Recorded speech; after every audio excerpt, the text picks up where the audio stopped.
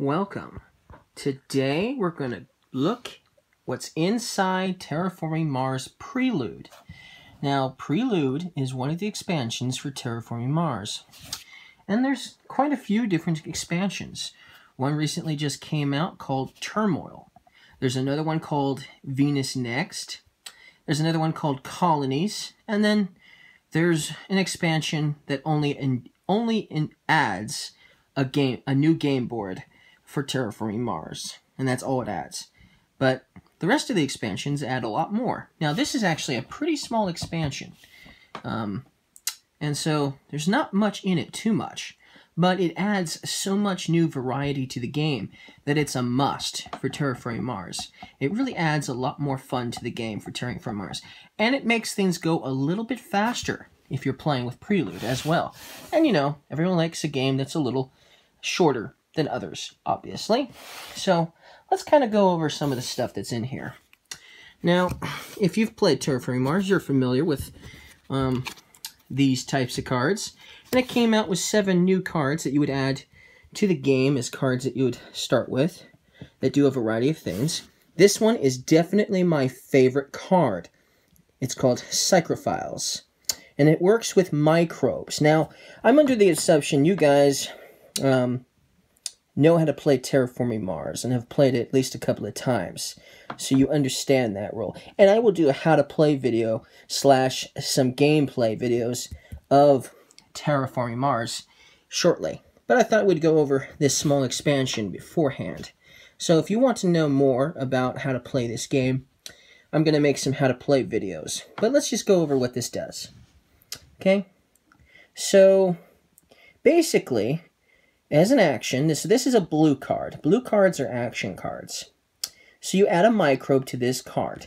Now, a microbe will just be like a little cube. And you'll do these little cubes for everything, including microbes and steel and animals, etc. But you'll add a microbe to this card. And then the effect is, when paying for a plant card, microbes here may be used as 2 mega credits each. And this isn't a plant card, this is a microbe card. But there are cards in here that have plants, and this one actually doesn't add any new plant cards to the game.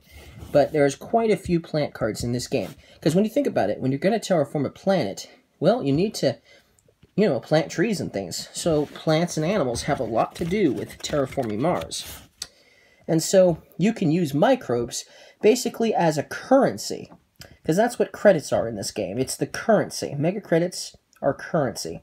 And so this card, if you have it, which is one of a kind, this card's one of a kind, you can use microbes as money for any card that has that tag on it, the one with the leaf, which is really cool. And it only costs 2 credits to play.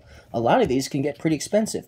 But what's one thing I like about this expansion is they're all relatively cheap. There are definitely a lot of cards that cost like 30, 26, around that range. And most of these are, in fact, all of these are under 20.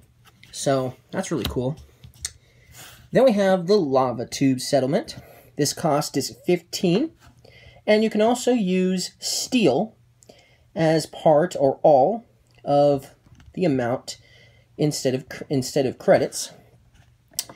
And you'll have this one will decrease your energy step production 1 step. Now that means if your energy production step is 0, you can't play this card. So that's a requirement that this card needs. Now, I didn't go over Psychrophiles, but you see the max temperature is minus 20 degrees, meaning if it goes beyond that, you probably can't play this card. There are exceptions to that rule, but even so, most likely you will not be able to play this card if the temperature already exceeds minus 20. So this is a card you'd definitely have to play in the beginning of the game to make it worth your while. This one requires an energy production of at least 1 to decrease it by 1 to 0. And then it will increase your mega credit production by 2 steps. Another thing that this does is you get to place a city tile on a volcanic area. Same as lava flows. So there's a card called lava flows in the game. And if you've played If you've played Terraforming Mars, you most likely know where all the lava areas are. And so this one doesn't say those lava areas. But if you don't know where they are, you're definitely going to have to try to find the lava flows card so you can see if you can place it there. And that's another thing. If the tiles cover an area, all of the areas that have volcanic areas, then that means you cannot play Lava Tube Settlement. So that's another requirement that you're going to need to play that card. Now this is SF Memorial. Another really cool thing is each of these cards have like a little extra of information for the card. And this one is a tribute to those who inspired us to come. And so that's what the SF Memorial is for. And so this costs 7 credits to play. And you can use steel if you want to, in part or most. This also allows you to draw a card, which is really cool. Because in the game, you're going to be drawing a bunch of cards, and you have to pay for those cards normally. Pay 3 credits for each card you decide to keep. This one is allowing you to draw a free card, meaning you won't have to pay any credits for it, which is awesome. And you see this nice big Mars-looking planet here? With the 1 on it, that's victory points. So this card is worth a victory point at the end of the game, which is really cool. So it's more than just simply let you draw a free card. It's also giving you a victory point at the end of the game. And not all of the cards do that. Like this one here does not. Now this one is called Space Hotels, and the cost is 12. Not only that, but it has a requirement of 2 Earths. So a lot of cards, not a lot, but a bunch of cards will have this tag on them. And so you will have had to have played at least 2 cards that have that tag on it, the Earth tag. Now, you might, if you're fortunate enough, you might have a corporation that has the Earth tag on it. You also might have a prelude card that also has the Earth tag on it. And we'll go over the prelude cards later. But if that is the case, you can use those to the equation, and you won't have to play 2 cards that have the Earth symbol on it. But regardless, you have to have those 2 in play. And you can't include this into the equation either. But once you've done that, you will be able to increase your mega credit production 4 steps. Now, the reason why this is so unique is at the end of each year, or generation for that matter, you're going to get a certain amount of mega credits based on a couple of factors. And one of those factors is how much mega credits you're producing each generation. And so increasing this is definitely a step in the right direction, for sure. Hence, the production step. Alright, then we have another cool card here, and it's called Martian Survey. It also has an oxygen. This tag here indicates oxygen. And so if the oxygen has gone beyond the maximum of 4, you cannot play this card. So that's another type of requirement you might have that will prevent you from playing cards. It also has a nice little science tag on it as well. Some cards require a lot of science tags that you have played in order to play them. What does this do, though? It allows you to draw 2 cards. Well, that's really cool. And it's even going to give you a victory point. And the cost is 9. So that's a pretty good deal, if you ask me. Now, another thing about this card is it's an event. If you see an arrow on it, it means it's an event. And all of the red cards are event cards. And so, after you play an event card, it will always go face down.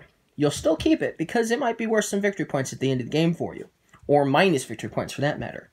But, regardless of the case, if it has this kind of a tag on it, or any tag for that matter, you can't use the tags on your event cards in the equation of, like, for instance, Space Hotels. If you have a, event that has an Earth tag on it, you can't use these for that. So that is something to note as well. Now we just have 2 more left that were added for this expansion. Lots of other expansions have a whole lot more than just 7 cards. They have like dozens. This one is a very small one, like I was telling you. Now this one only costs 10, and you can use steel to build part of it, or most of it, or all of it. And what this will do is it will increase your steel production 1 step, and it'll also give you a victory point. Now, since I'm using this as how to play, we'll be going... Basically, what steel does is you can use steel for any card that has this building tag on it, which is very useful. And for every 1 steel you have, that is actually 2 credits. There's another form of currency in this game as well, called titanium.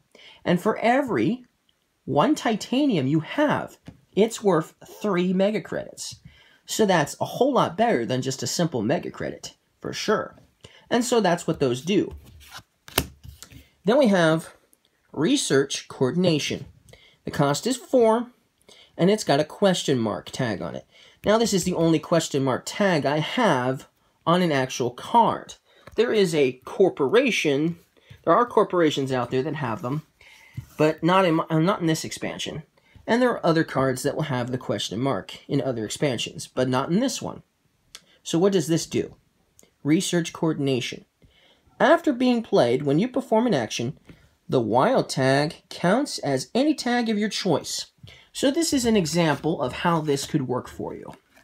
Now you'll recall that Space Hotels requires at least 2 Earth tags that you have played.